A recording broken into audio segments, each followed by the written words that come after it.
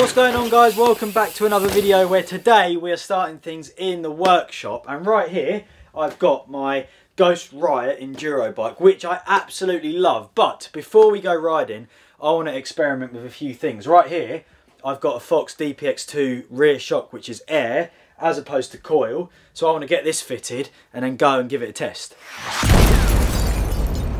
So you might be wondering, why do I want to change the rear shock? Well, apart from the fact that this one's gold and is actually going to look pretty sick in the bike, this one is an air shock and this one is a coil. Coil shock is actually amazing and they are very, very smooth. Like, it feels so much nicer than this shock. However, they're not as adjustable, and I want to ride jumps this winter, so a coil shock, I could put a stiffer spring in, but with the air shock, because you can pump it up, you get a lot more adjustability. You can make it basically a lot stiffer, which is what I'm trying to achieve, whereas the coil is very smooth and progressive for downhill and tech riding. But I'm probably not going to ride too much of that on this bike. My local spot mainly has jumps, and for doing tricks this shock should be a whole load better. So what we're going to do, get this fitted here in the workshop, and then we're going to load up the car and head to Twisted Oaks, which is our local spot, and give it a try on some of the jump lines. I'll tell you what's crazy, now they're both out, the air shock is a lot lighter than this spring here,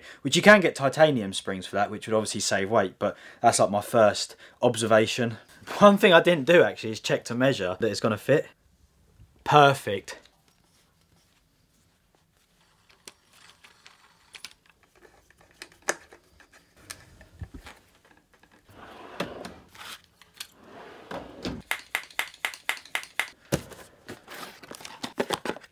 There we have it then, shock change. It's actually such a simple thing to do, but obviously suspension shocks aren't that cheap. 250 psi in there, 150 in the front, and I should have actually bounced on it beforehand to show you how soft it was, but now it's literally like, the bike's so stiff. But you can adjust it, like I can go one stiffer there and it literally barely moves, or you can come round and still get a bit of suspension there. But this is perfect for what we're going to ride, so I think we should leave the workshop and then go and give this a test. We've made it to the trails then, we're at Twisted Oaks, and this is going to be the first little ride on this bike with the upgraded shock. It's actually crazy, like, it's so much stiffer now, so for like jibbing and stuff like this, it makes such a big difference. And the first trick I want to do actually is I want to do a back wheel bad boy. Here we go then. Wow, good. Here we go then. Oh, there's a double back wheel bad boy. Oh, there's dirt jumps that way.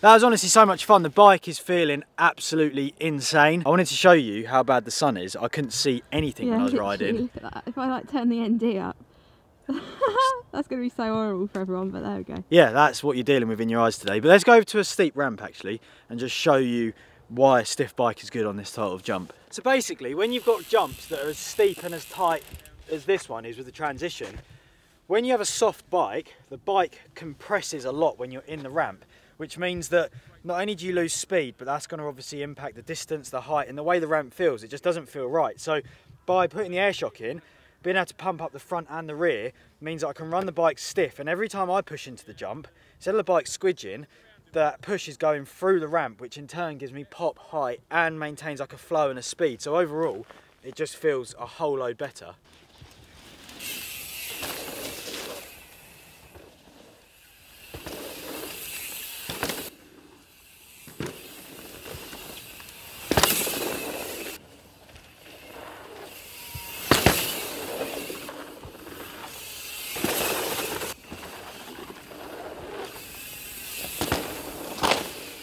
We've had a big location change up. Twisted Oaks was actually running pretty bad because the weather's been insane. We were just messing around with like this fun little line. I'll show you quickly. This is the beginner way to get around the block. Nah, I don't fancy it. Intermediate trials rider. Yo. This one's pro. funny, that was inspired by TikTok. People do like amateur, intermediate and then pro. Makes you look at things a little bit different, but there's a line over there which I want to hit.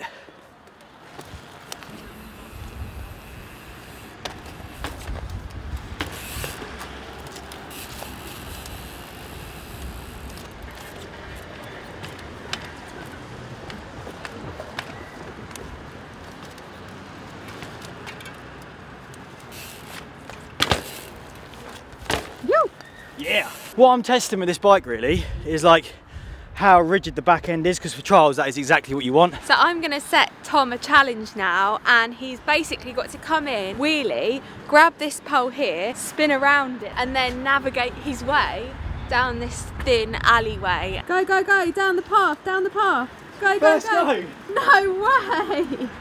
Oh my God, that's unheard of. That's too easy, Cara. Your challenges are rubbish now. You need to set harder ones. We've moved into town now, and I've actually just found a really scary one, which has some planning. But what I'm planning to do, go over this rail, but I've just realised you could do that technique I did on the block and just like bounce over it simply. Oh my God. That's really scary. It works good though, doesn't it? Throughout this video I've said the conditions are quite difficult. So what we're going to do is we're actually going to embrace them. I've come to these slippery metal benches, and the plan is to get a bit drifty on them. I just found another bench, and this one is so much more slippery than the one over there. So let's give it a test and see if we can then do this to a fakie, which is the plan. Oh, that's the one, isn't it? Yeah. Well, I'm going to go backwards now.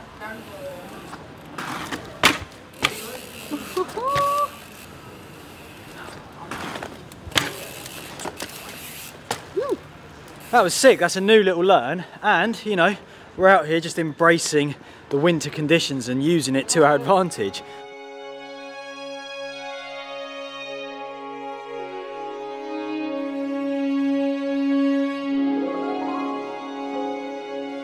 I've just remembered a really, really insane zone, but that's actually quite high to get onto, so the plan is to go up here. Oh.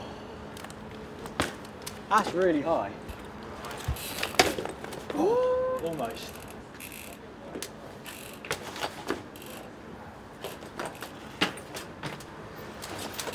Oh. This is a horrible line. What a stupid idea.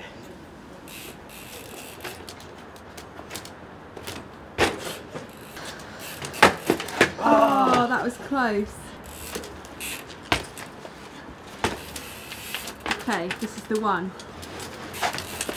Oh my God, no, you've got to be joking. No. No. I was up, wasn't I? You were up, but then you were down. No.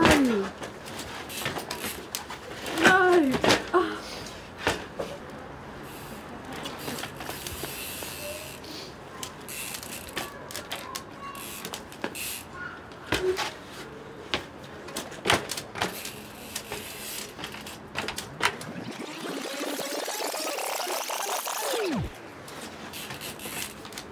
Yes. Yes. Yo.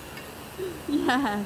There we go. I'm stoked with that. That was a tough line and really tight, as you could tell. It was made even more difficult by the fact that it's just so slippery. There's no edge grip on anything, which means that when you're working in such tight proximities, if you slip that much, you're off. I'm stoked with that. We got one more because we're on a really good roll here.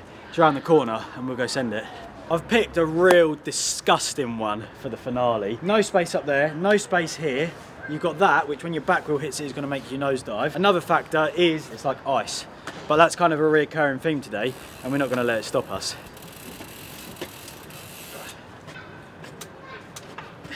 So awkward.